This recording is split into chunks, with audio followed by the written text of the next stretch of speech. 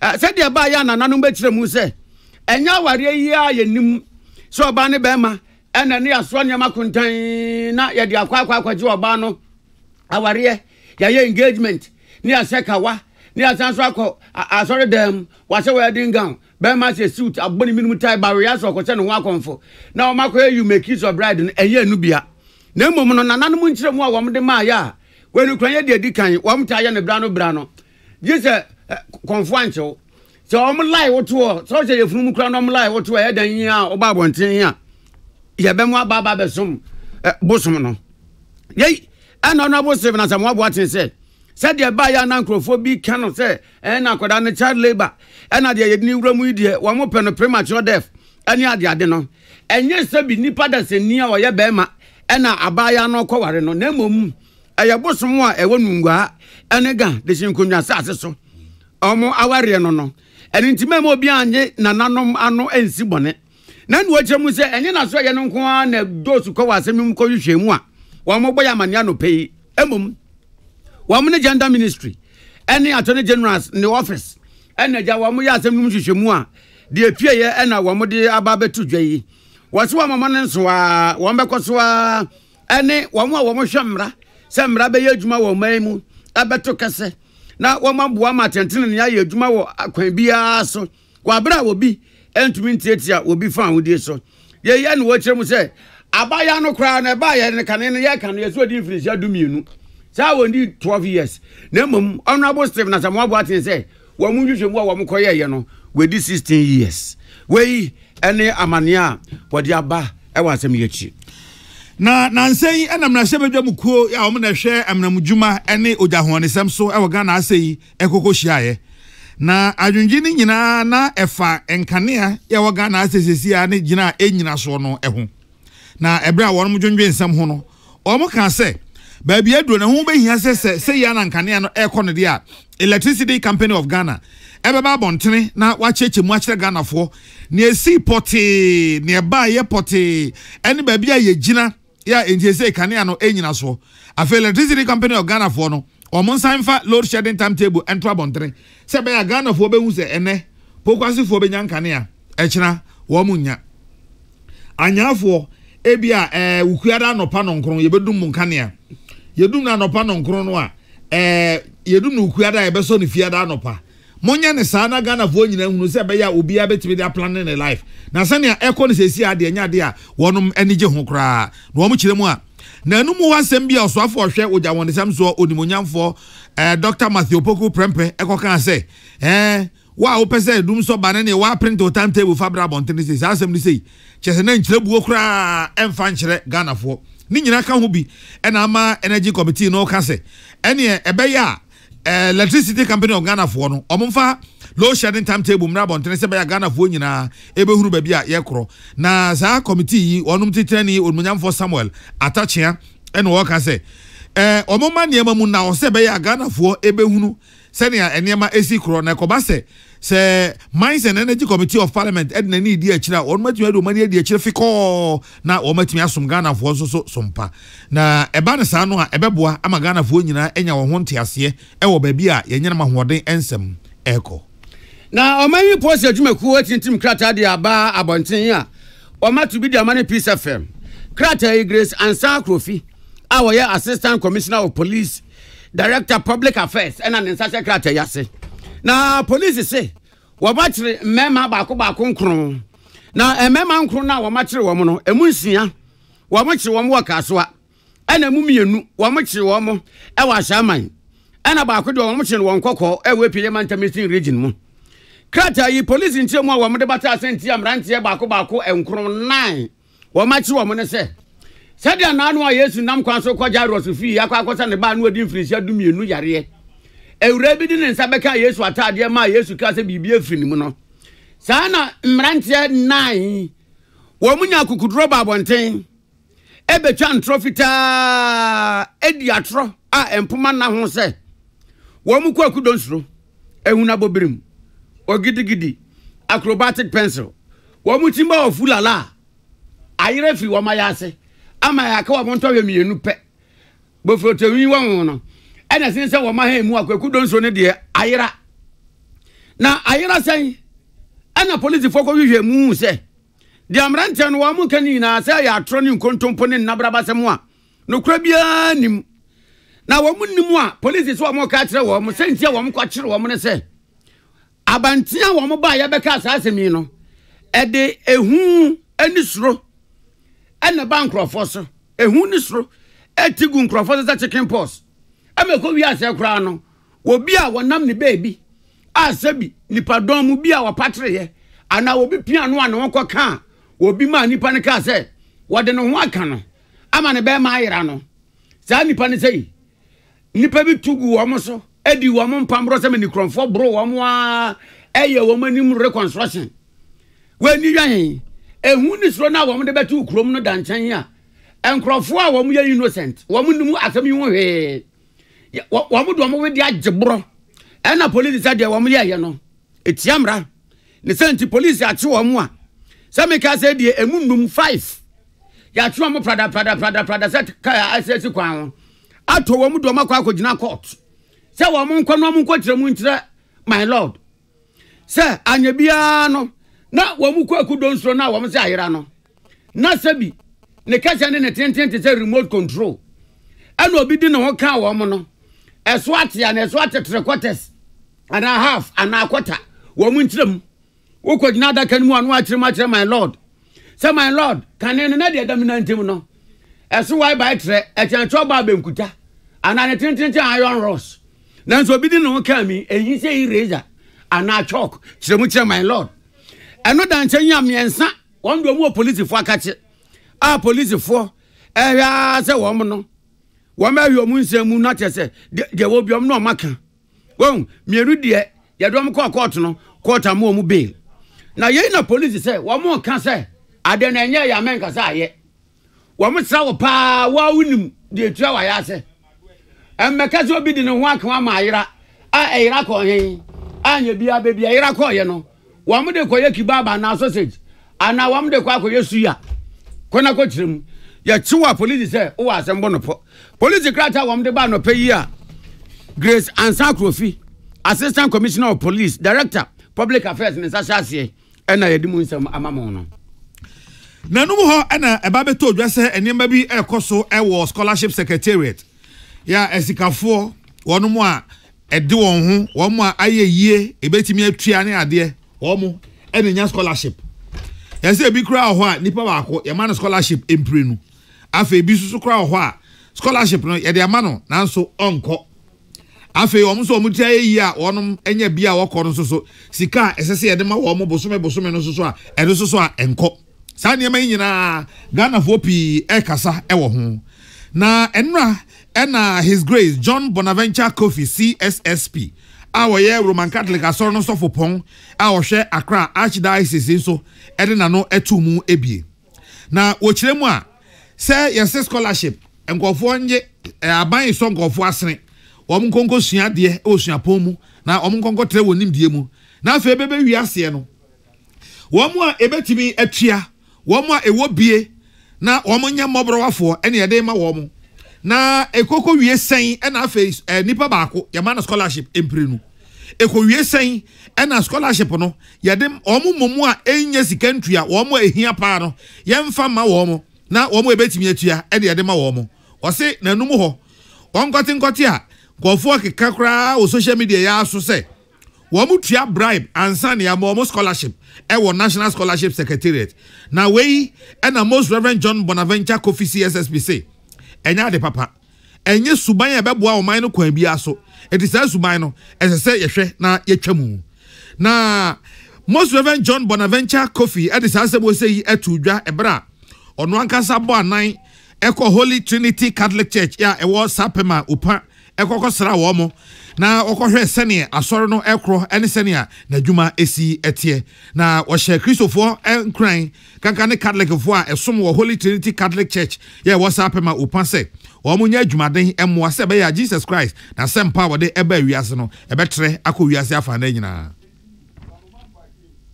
Last week, some news came out in the social media about scholarships that are offered by the government of Ghana. I quote, some people pay bribes to get the scholarships award. Students' tuition fees and living expenses, allowances aren't paid, if paid, not on time. Some, through corrupt means, get the scholarship award and don't even report to the schools. Ghost names appear to bloat the number on the register. These are the woes that beseech the scholarship secretariat.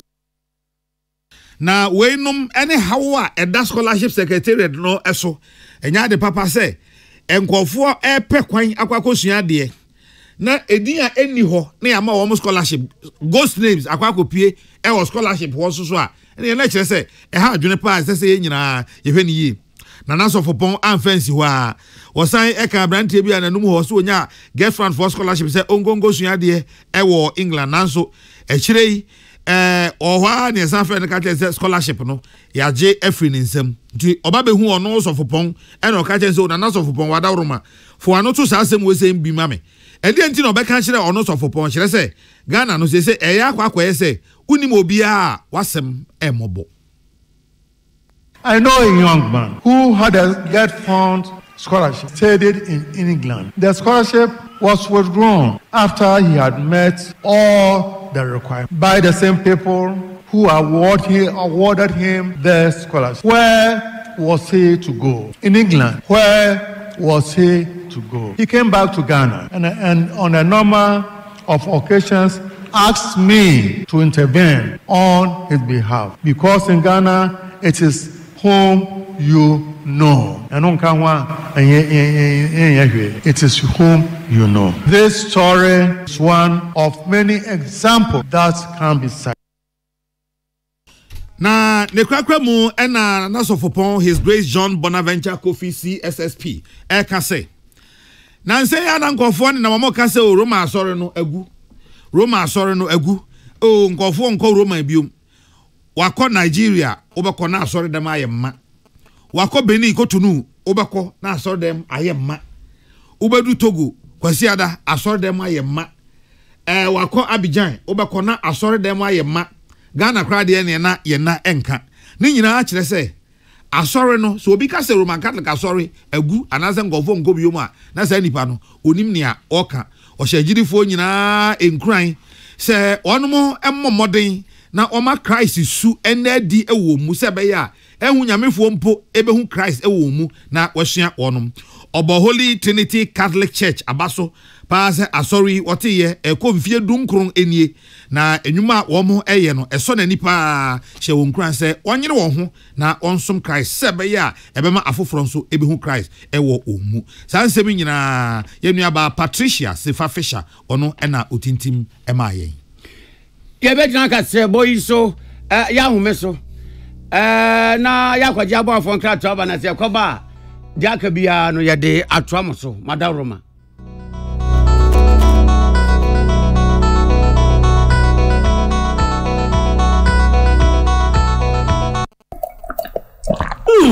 Happy. And more than him, drink a banana out of the last week. Novus coconut milk drink. What is tibia? And how would the baby to a mudawai? I'll frame your num man. Novus coconut milk drink. Man, being can say.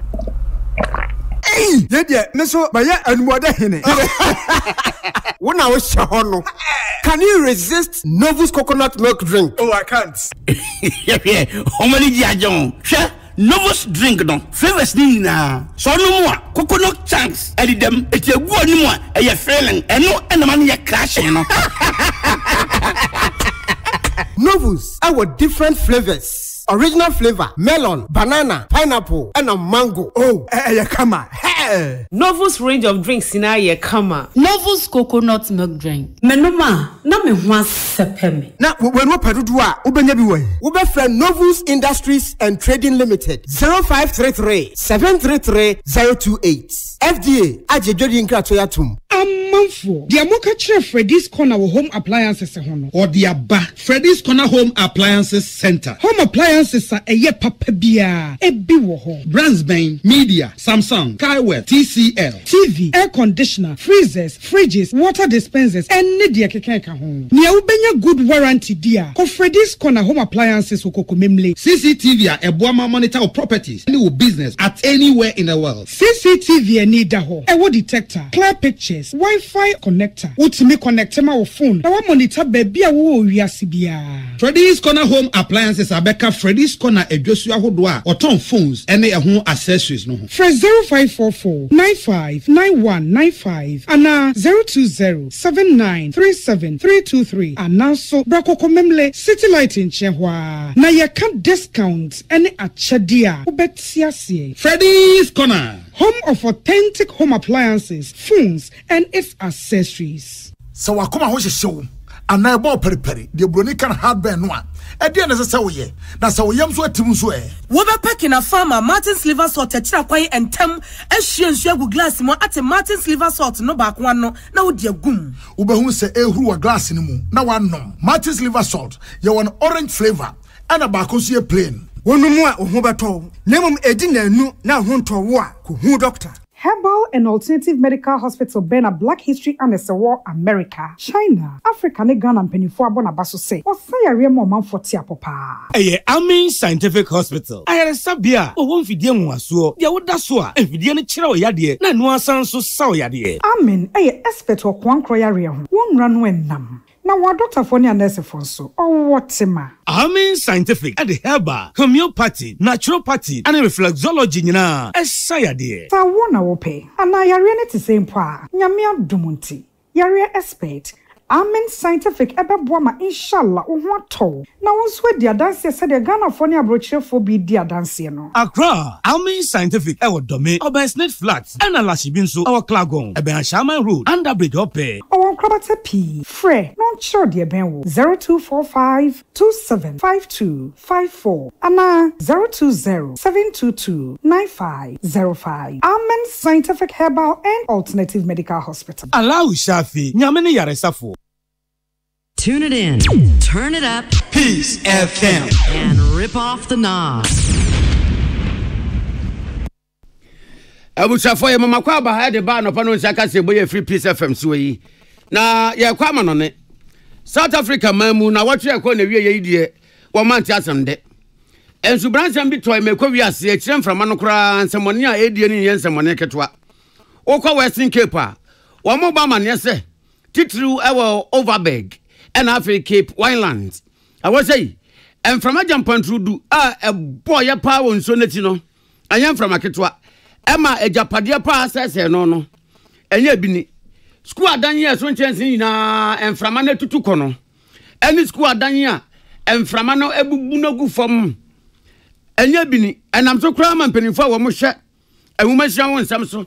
I will Overberg any Cape Wineland. District 1 mile and say. I must go with the Bianco school. One must travel for you now, so one can't go down with them. Sansa Wamukui, a Danya Wamuko to Messiah, and a soon chance in and from Adeco. A big crowd, the attitude in P1 and P2 for no. A boo boo, go for my Wamuna baby Crantana.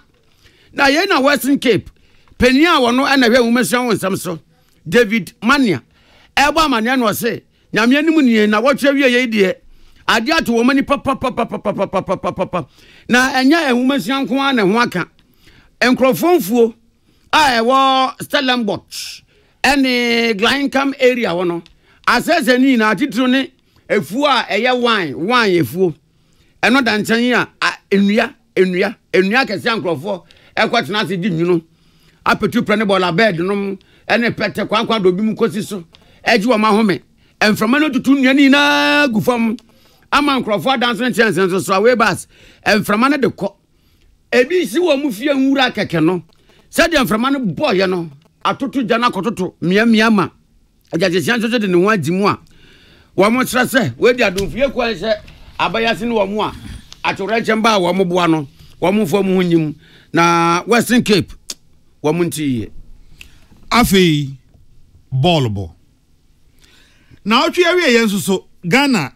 Ball no a ye bono matches ribi ekoso na Nations FC etena fie Great Olympics akabako ya oli entumi antie afi Accra Lions bako tanobofo akwa esukase yi epebremu entumi anti Bechem United ene Asante Kotoko kwatipenko obi entumi anhyebi eno akwasi aduana Stars hyemiensa RTU etimu bako Kerala United bako Heart of Lions entumi anti Ezu atramaini brekum Chelsea ekwatipenko obia anhyebi Samatex enso so bako a Mediama Sporting Club entumi antie Accra House of Folk etifie ma baby any Go Stars Peace FM kabako ya went to me antie nkofo kra ka say hey house no baby any force nya red card tambe nya red card tambe second half and on the share house sir has back to factory settings enye hwe Coach Watara beye. Watara obeye. Baya mamwa munyabo 3 has for. Afe CAF Confederation Cup no in Man YouTube. CAF Confederation Cup no say ne si ekoye. Zamalek any future stars equity penkon 1-1. Nanso Zamalek a qualify ya oko semi-finals wo. Afe USM Algiers eshemienu River United and Tumiante. Bakani United etena fiesha miensa ema Abu Salim etimu mienu. Enti eniji semo ane wo mu magana ne say Dreams FC.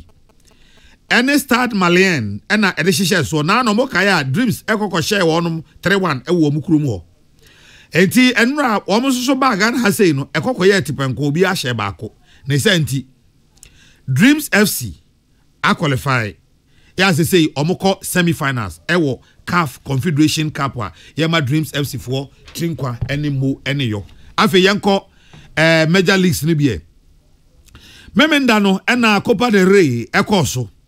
Na de koba ye ne say Atletico Bilbao ho ena yenua Inaki Williams wosina kan. Oni Real Mallorca fo ena edehihye so koko wiase no bia ahye baako 1-1. Ena Atletico Bilbao fo ede penalties AJ Cup we Copa del Rey 4-2. Chese Inaki Williams ena oni ni nua womo edi nkunima omaje sa Copa del Rey no esi wonomo ena so na Inaki free say free Afcon Atletico ho ball pa ni goes akwa na hye no ho ehu body onimbo nanso eja yenka na kese afa na no memenda Crystal Palace ene Manchester City share Palace akadan ema otimu mienu Aston Villa ene Brentford equity penko bi a share mienza Everton share baako ema Burnley entumi anti Fulham trafie ma Newcastle share kabako a wentumi anti Luton Town share mienu Bournemouth etimu baako Wolverhampton Wanderers trafie ma West Ham United Mohamed Kudus koye na de ne bio share ka mienu ema wotimu baako Brighton trafie ma Arsenal share ka miensa wentumi anti afenu akwasi Tottenham Hotspur share miensa ema Nottingham Forest etimu baako Chelsea enso so ene Sheffield United ene de hihye so no ball no be 95 minutes ona Chelsea lead 2-1 eti Chelsea fo nim say fala omo awini awie na sro na no do omo ye ni bi minute there they aka omo sro 2-2 Chelsea fo no aso omo ahia no so ewi ase de sa na tie so we should be that minute awam go a obi aso bet match of that minute sa pepepe ama no ayiye na match anenra amanfo nyina ni wo ho obi epebia etie ahwe eye match a Manchester United ene Liverpool fo ebebo wo Old Trafford na mama mu remfisa enche ye kra no FA Cup eno so sa Manchester United ene Liverpool na boye na Liverpool fo nim say Manchester United season we nko yie enteja wo mu twi afa Man U fo so ani Koko wiase Anthony Kra season nyina won to be share go nye bia no Anthony ena ba share Liverpool fo eyi wo mu free FA Cup mu ti no ade na Liverpool fo nim say omo ba revenge and afi omo san per Premier League age abusuafo asem ne say ye share Premier League ase no team bia ni England a watimi age Premier League do che Manchester United enfie du ba akukura ni Alex Ferguson ko ya Man U enye Premier League da no still Man U age cap no mako 20 Liverpool kura wono so abod homodin kura fe no age 19 eti Liverpool fire o madwen sa fi o mbege cap no me Manchester United ayepe ana Manchester for so say Samo baji cap na yete ase mo nkoje ne baby foforo na se Man U na bo be hyede age cap no pa de a ene yebetum afiri soro ho onim ze no ekobo bo na Liverpool na da soro ho ana Arsenal ekoko wini yakoda so de Liverpool nim se Man U de fala wo kwa akoshe na wa kwa akoda top shebol ya ze ho na Liverpool for strong no ma she first half Manchester more shot on target crampo shot on target Man U amobi Sa only akwala akokotobo no eze odi ka bobi hye nsem nyesa na ni nka second half na Man U kire say Old Trafford no the theater of dreams behwe abrantie asuko no makobi menu a o kire chi no obenya 19 years akura gira midfield hodo o jibola Liverpool fo ehunu ba bia o famfa ye Liverpool for sem kwada fie ni form Bruno Fernandes just started second half no one na Liverpool for ye mistake o gira center circle no mu wa pa as they keep Liverpool for keepers one ade partner da ho Man U ate afa kobi menu fa boba ku bi on tem wan Liverpool for be zon go bi akra ne hye no say eji goal of the season kra enye nwanwa kra say sa kobi menu goal no a wo hye no ra no ebetimi agi goal of the season afa the Liverpool for na wo si abodua mu yi referee so hwa na Liverpool for asem na emobo enti na ese wo ye bibi e de boa wo mo de monko social media na yi nya na monko hwe penalty bi pa enra ya jima Liverpool no hu say oh English Premier League ni future ni sha enti aja ombe fa ne sa say je he wo mo e na referee abo wo no manya one penalty no mo de ateka no enti ekoko ye 2-2 te aye Liverpool for ya pa say enra Manchester for amakwan ama omo anhye won mo ankwan da league atwede no esoro ho na so say baby ekoko wia ne say Manchester United for akache Liverpool say samo mo baji Premier League mo nkope ba bi koje no na Manchester na mo ye mfa points ma mo e na mo dia ba baji league no anu kase bono asi ensema de bre manopedi mo akotire bi ene say the Metropolitan Archbishop of Accra, His Grace John Bonaventure Kofi CSSP say, Enyama Ekoso was scholarship secretariat no time na yenhwe de enye hu bibi. Honorable Stephen Asamoah, Minister of Chieftaincy and Religious Affairs. Was an annual aware na Ekoso nungwano.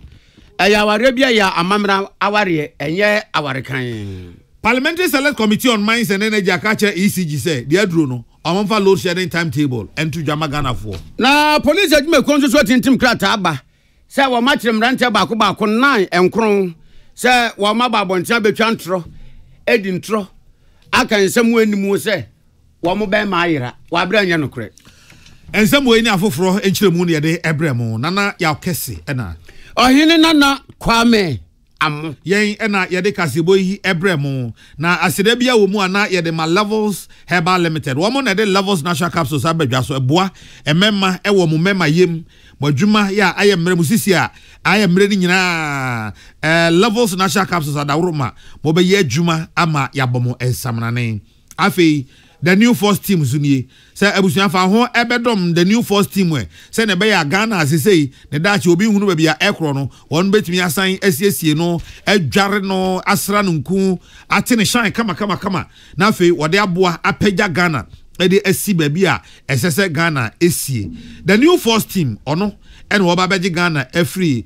ahohare mu empokire ena afei ahokyere Ghana ewo mu Kivo hot pepper ebia na nkwani hoho a waba Jerusalem ya wonte ye Kivo hot pepper eye makoshiw ankasa enho adwuma enye den kra mo amoye hyeto mo amoye nuane akese ne ade no afi na aba blend mako afi na aba betwie na aba dabi sa bre ni nyina atwam sesei eye kivo hot pepper and obi a eyusu enkanka ne mo a mo pen in large quantities no kivo hot peppers mo ye noodles spaghetti shito stew enkwan ya mo ye hye fridge mu ni ade mo ye eso mama for chop bar restaurant ni ade no mo nyina mo nto kivo hot pepper mako hyewa nkasa J.A. Biney ono ena de bind stain remover abadwa so na new bind 20 disinfectant ne de Saudi bi epepa o floor o ta so ne manema o se ngwada na ofie aduane beto form ama akora bi afa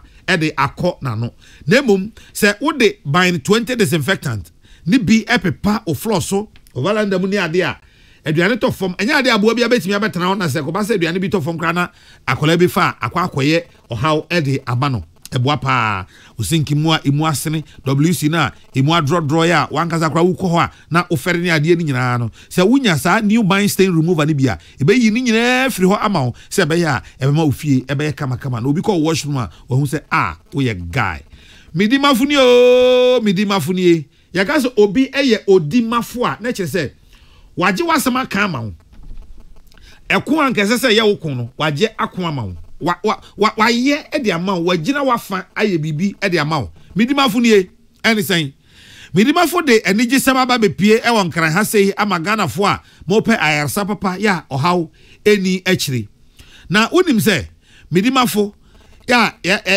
adwuma pa wo mo yenti ya to Dr. Penidin Dr. Time edaso e ho ayarsa time daso eni abaso boy na adwuma penti ba ni se eba abazuboya ba me ka se oho na eni achiri ohaw bia wo e wapomden kwan so no na se stroke ne ende midimafo wo kra de emfa ne se yare kra wo ombeti afiri ho ama osesi a pokuas mayira he ya eho na midimafo ewo ma memfa nko wie ewo Suzy Herbal Center ebusua Suzy Herbal Center omo ene de CB men capsules ene CB women capsules ena CB soap abadwa so ye de soap no ye pedicure ena CB men capsules no ema mema ahoɔdene CB women capsules eno so esiesie ma enti esiesie mema no esiesie ma no wie na mema no so nya ahoɔdene dia ene na principles of magnetism or say unlike pose attract and like pose repel so hu eno ano no tie na afa ade esiesie oba na wie ena bema no so nya ahoɔdene enti aka de eno ano no Said Makuya da Roma and no pay ye de Kaseboi Ebremo Abusia ye kwaba na do bonka tabajaso ye mo boso abremo. Welcome to